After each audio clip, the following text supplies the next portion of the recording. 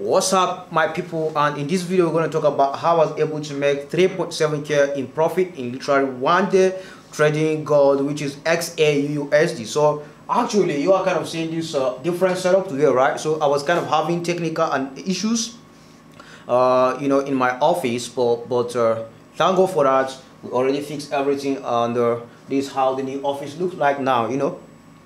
So what basically I'm going to talk about today is I'm going to tell you what I was seeing in the market before I took this particular trade on gold, and what are the signal confluences that I saw in the market before I get in for the buy, because actually I bought gold. So let me show you on my phone so you can know exactly how much I made trading gold. So let me show you real quick so that you can understand that we don't play right here, and anything that I'm showing you right here, it is what is already working in this market, because I've started trading 3 years ago, but I'm 2 years profitable in this market. So right now I'm going to apply a custom period, which is going to start from 14th of July, because yesterday was 14th of July to 16th of July, because I literally made it yesterday, or let's just put it 14 to 14. So this is 14 to 14 right now, and as you can see, all of them hit stock profit, and I made about 3.7k in profit. So if you can't see it, I'll just put it at the screen so that you can see exactly what I'm saying is true and accurate. So anything that I'm going to be showing you right here, it is what is working already for me, and if it does help out for you, you can start using it as well. So thank you very much. Let's dive into my computer so I can just show you exactly what I was seeing in the market before I get in for the buy on XAUUSD. Everybody, here we go now on my computer, where I'm going to show you exactly what I was seeing in gold before we took the buy yesterday. So let's go to our XAUUSD, so I can show you exactly what I was seeing in the market. So this was the analysis, and I didn't even remove the analysis, remove everything. I didn't do any of that. So in today's video, we're going to show you exactly how I did it and what I was seeing in the market, right? So right now, real quick, I'm going to just clear all of this so that we can start doing it all over again, so you can understand exactly what I was seeing in the market, because you already know that I'm a price action trader. So that's why I trade price action and naked chart trading. So right here, what I was seeing for this gold is, this is for our time frame, and as you can see, what I did is I just zoom out. After zooming out, because whenever time you are trying to analyze any particular pair in this market, the first thing that you are supposed to do is you just to zoom out a little bit, and you check for demand zone and support zone. You know what I'm saying? So after I check for that, as you can see, the market structure right now, it is going to the upside, making a high low, high low move to the upside. If you see watch one of my video of where I explain how to trade support and resistance levels, you should be able to understand what I mean by lower high, high low, high low. So I explained exactly what the high and what the high low is in that particular video. But in this video, I'm just going to go through how I did it and how I took this trade for gold yesterday, which made me about 3.7k in profit.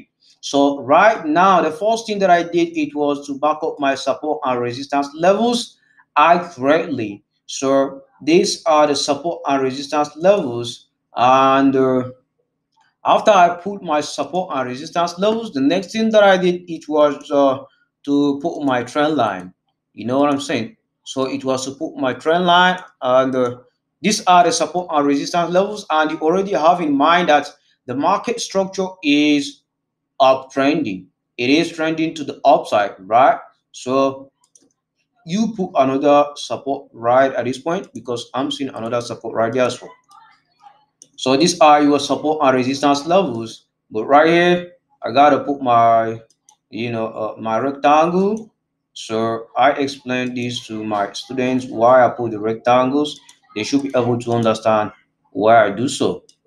So right here, this is my support and resistance levels for this particular pair, which is XAUUSD. So the another thing that I did, it was just to zoom in a little bit so I can have a clear vision of what's happening in the market, right? So I can put another rectangle right at this point,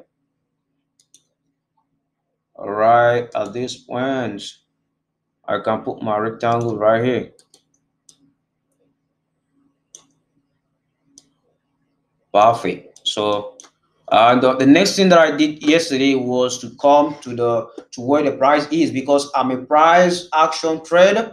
So I deal with what the market is currently doing. I don't deal with what the market has done in the past. I'll just have a clear vision of what has happened in the market. But to me, for me to get in or get out of the trade, I deal with what the market is doing at the moment. So the next thing that I did, it was just to plot my trend line. So in this forex market, before you confirm that, before you validate your trend line that it is a valid trend line, you need to have two touches possible. Without you having two touches possible, your trend line is not valid. As you can see, this is my first touch, second touch, and the third touch right here. But based on the fact that I just needed two touches possible for my trend line to be valid, then I started to my trend line right at the bottom, then to the top. So I had this first touch and second touch right here, of which confirms that, of which validates my trend line. So apart from that, then I had my third touch right here, fourth and fifth touch. So I had a lot of touches, which tells me that the market is uptrending. So after I figure out the market structure, the next thing that I did yesterday, it was to zoom in, then I'll see exactly what the market is currently doing. And as you can see right here, the market was just kind of making this was the high move, then a high low, high low, high. And this market structure that we are seeing right here, it is a ranging market. So this is where I take my price range and make it like this, confirming that this is a ranging market. So after I do like this, the next thing that I look out for is, it was the candle that formed right here.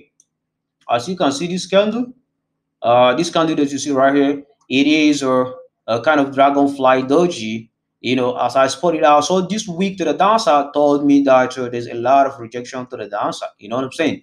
So as I spot out this kind of candle, and I already know that the market structure is ranging. So whenever time the market come down to this level, I know that yes, the next move that's supposed to happen right here, it is a lower high. So my target, it was just to catch this lower high move from this point, but I usually get in at lower time frames. So after I figure out what's happening on bigger time frame like this, I go down to either 5 minute time frame or 15 minute time frame to get in for either buy. Also, it depends on what I'm seeing in the market, and it depends on the market structure that I'm dealing with. So that's what exactly I was kind of saying in the market. So I had about 4 to 5 signal confluences right here, because before you get into any trade, at least calculate your stop loss, calculate your take profit, and calculate everything before you get into to any trade that you are about to take in this forex market. Because your first goal as a trader, it is to protect your capital.